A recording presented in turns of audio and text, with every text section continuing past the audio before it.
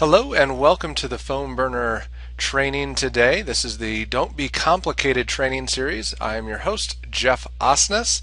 If you need to reach out to me, feel free to send me an email, jeff@phoneburner.com. I'd be happy to help out any way I can. In today's topic, we're going to talk about emails within Phone Burner. Alright, so there are a couple different ways you can go about sending emails within Phone Burner. However, before you go through and send an email, we probably want to create the email first. So let's talk about creating emails first, and then we'll talk about sending. So we're going to go to the Dial Sessions tab, click on that. Then we're going to click on the Phone Burner Settings button. On the Phone Burner Settings page, we're going to click on the Message Library. This is where you can go to create emails and scripts, phone scripts. We're not going to cover phone scripts here. We're going to talk about creating a new one-touch email. However, there's also a section down here that a lot of people don't know exists, is the appointment emails. And creating appointment emails is very similar to creating a one-touch email. So we're actually just going to go through the process of creating a one-touch email, and you can carry that knowledge down through the appointment email. So let's talk about creating a new one-touch email. We're going to click on the Add New One-Touch Email. And it walks you through step by step how to create it. If you need help along the way, there's these little question mark bubbles that you can click on to get more details. But first thing we need to do is select the category types or the contact types. I always just select all categories with Phone Burner because that's all that matters with us.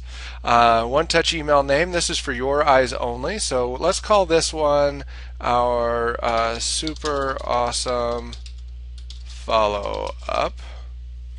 And then the subject, hey John, it was nice talking to you. You'll notice I used the name John in here. I did that just to kind of illustrate what we're going to do here in a little bit, which is we're going to make it so that the system will personalize the subject line for each of our contacts. So I just put John in there just to help illustrate that, and we'll actually be replacing that shortly. The one-touch email description, I always leave that blank. Usually my names are descriptive enough for me, but if you want to add more description, go for it. So now let's actually start creating the email. This is the actual body of the email. So we're going to go ahead and say hi, only rather than putting in a contact's name, we're going to use what's called a personalization code. So we do recipient's first name, and that'll put in the recipient's first name, but we also want to use this code up here. And so we're going to switch to this HTML mode, and we're going to copy this code. Just the brackets, everything within those brackets, and we're going to replace just the word John with the code. So we use that code there, and that will tell the system to automatically insert, Billy Bob's name, the contact's name. But now back to the message, we're going to switch back to our pretty what you see, what you get viewer. We're going to put a comma at the end of that, go to our next line, and let's say our email, we're just going to do something simple here. I just want to give you, illustrate what you can do here. So we're going to do something like, hey, it was nice talking with you, and as we discussed, here is my link to my site. So do that.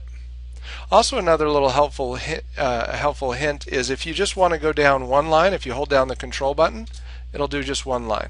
But by default, the system will do double spacing. Let's go ahead and enter a website link. So let's say I want to direct people to http://phoneburner.biz, and I want them to click here. Boom. Now we've got click here there. Now we'll go down and do my signature line here. Have a super day. And then I can type my name in. And then this would be a good time when you want to do a single click. And maybe I want to put my email address in.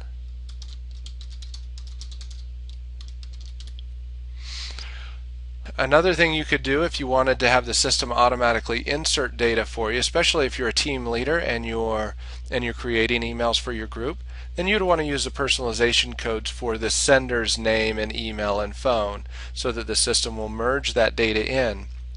based off the account that's using it. So if you're just creating these emails for yourself and only for you, then typing in your name is just fine. But if you're creating them for a group, make sure you use the personalization codes. We can also add a picture. So if we wanted to add a picture, we just click on this icon and we can choose a file from our computer. A little headshot here.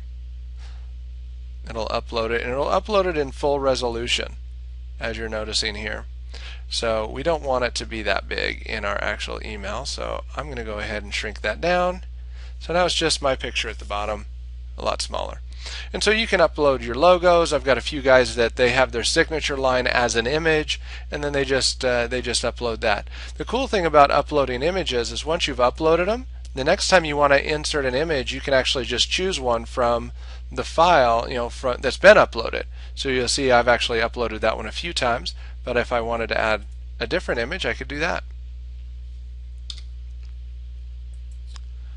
So you've got all your different choices for images, or if the image is hosted online somewhere, you can actually put a link to the image in there. So lots of options for images. Once you've done that, once you've got your email created, you're happy with it, you can do your formatting, bold, italics, underline, backgrounds, font color, font size, all of that stuff. Once you're happy with it, you just hit Save Changes. The email will be saved, and now we can go to our emails and scripts, and we'll see our super awesome email is now on our list here. If you wanted to create a new appointment email, you can do the same thing down here, and it would be on your list. If you are a team leader and you're developing emails for your group, don't forget to share the email with your organization. Otherwise, they will not see it when they want to use it in their account. So don't forget the share option as a team leader. Alright, so now that we have created our one-touch emails or our emails, now we need to actually use them. The first thing we're going to talk about is in the buttons. We can actually assign emails to go out based off the buttons we press during a dial session. So we're going to click on Dial Sessions. We're going to go to Phone Burner Settings. We're going to click on Custom Buttons. And here we've got all of our buttons. We've got our disposition sets. So that new super awesome email that we created, let's say I wanted to add that to one of my emails here. Maybe this is the email I want to go out for this button. I just edit the button. Let me show you that real quick again. Find the button you want to edit. Click on the little Edit This Button icon over here. Click on the follow-up message drop-down. Locate the email that you want to use. Save. That's all you have to do. So after you've done that, once you set that, anytime you press that specific button, that email will go out. Oh, another thing that I should point out is on the dial sessions, phone burner settings, dialer basics, right here, automatic email delivery. If you just want to quickly turn off email or turn on email without having to go in and edit each individual button, you can switch this to no or yes, depending on whether or not you want emails going out. So that's a quick on-off switch, and that's global. So once you switch that off, then it stops sending the emails out automatically. So keep that in mind. So that's a quick and easy way to disable everything. Now another way that you can send an email is from the contacts. So we're going to click on Contacts, and if you've got a contact in here, you just click on their name. So maybe you already did a dial session and you talked to the contact, but an email didn't go out and you want to send a follow-up email still. So you just open up their details and click on Send Email. That'll bring up the email creator. You can either start from scratch, type a new subject and a new body, or you can select an email from your templates. This is why I personally set all of my emails up to be available in all categories or all folders. That way it'll always show up in my drop-down menu. Now you can, as you build out different emails, you can set certain emails to only be visible when you're looking at certain folders. But if you don't have a ton of emails, that doesn't matter. It's only when you get into where you've got dozens and dozens of emails that you want to start separating that stuff out to kind of keep this drop-down menu a little bit cleaner. So I hope that makes sense. But after you've selected your email from the pre-written email drop-down, you can actually edit this before you send it if you'd like. you don't have to send it as is. You could add more to it, take away from it, but once you're ready to send it, you just hit the send email button, and the system will send the email. You'll get that message saying that it was sent, and then it would be sent off to that contact. Another cool thing about the email is it is tracked. So if we were to go and open that email, so I'm going to go ahead and do a send and receive here. Just got the email. It just came in. Now if I go back to my home, look at this. I just sent one touch email was sent, one touch email was opened. If I went back into those details in the activity of that contact, one touch email to Jeff was sent and it was opened. So the system tracks not only the sending of the emails now, but the opening of the emails. So you can really stay on top of your contacts, who's doing what, and all that good stuff. So now another way that you can send emails is in the dial session. So I actually want to show you some options in the dial session itself. So we're going to click here to do a phone burner session just to this one contact, because we don't need lots of contacts in this case. So we're going to go ahead and select that contact, begin the dial session. We can choose our phone script if we want one, our voicemail, our disposition set, and then continue. And now we're just going to call in to the system to connect.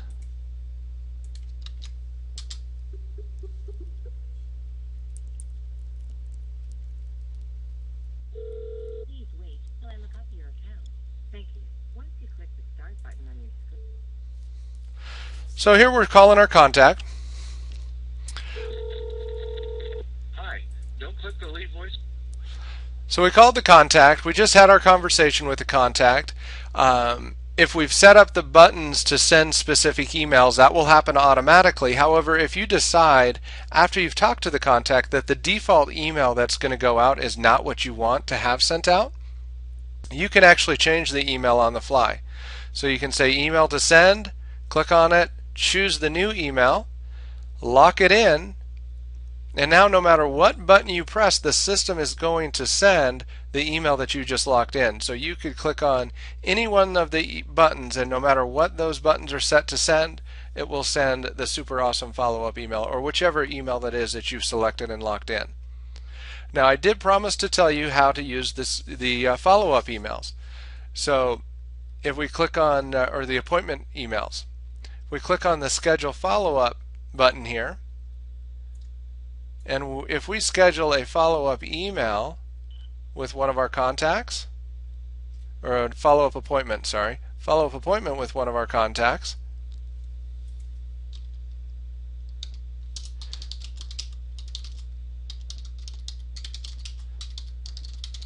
so we schedule that appointment, we can tell the system to send us one of our appointment, or not send us, to send the contact an appointment email. So I'm going to go ahead and select that, save changes. That adds the appointment to my calendar. I'm now done with this contact, and let me go ahead and do a send and receive here.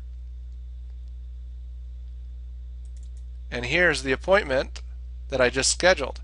And this is a very basic appointment email. It just has the title of the meeting, the description of the meeting, and the date and time of the meeting, and then my name at the end. But you can obviously make this look a lot prettier than this is.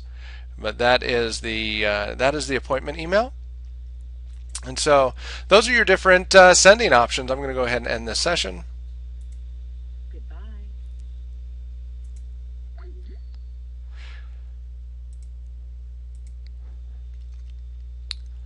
And so that is the emails options, all of the different email options within Phone Burner. I hope that's given you a little bit of details or help along the way.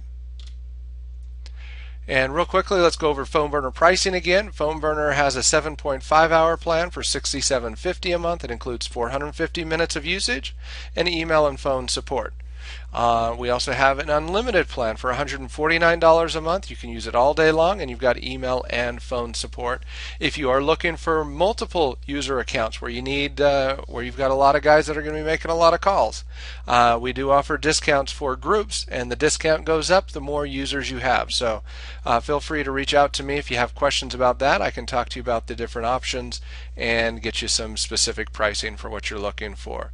And without further ado, if you don't have a phone burner account, go get one today at phoneburner.biz, and happy dialing.